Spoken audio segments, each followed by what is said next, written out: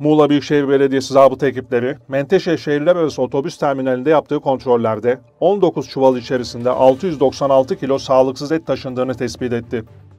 Otobüs terminalinde bir seyahat firmasına ait otobüsten indirilen çuvallardan şüphelenen Büyükşehir zabıta ekipleri, 19 çuval içerisinde 696 kilogram etin uygunsuz olarak taşındığını belirledi.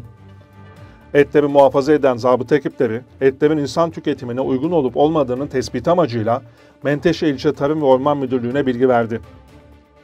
Menteşe İlçe Tarım ve Orman Müdürlüğü'nde görevli veteriner hekimlerce yapılan kontrollerde 19 çuval içerisinde bulunan 696 kilo etin taşıma kurallarına uyulmadığı ve menşeinin belli olmaması nedeniyle veteriner hizmetleri, bitki sağlığı, gıda ve yem kanunu çerçevesinde insan tüketimine uygun olmadığı tespit edildi.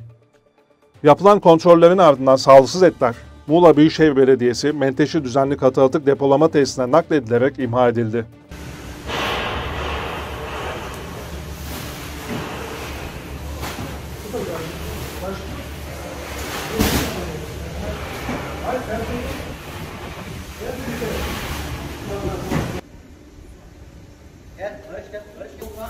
Açalım mı?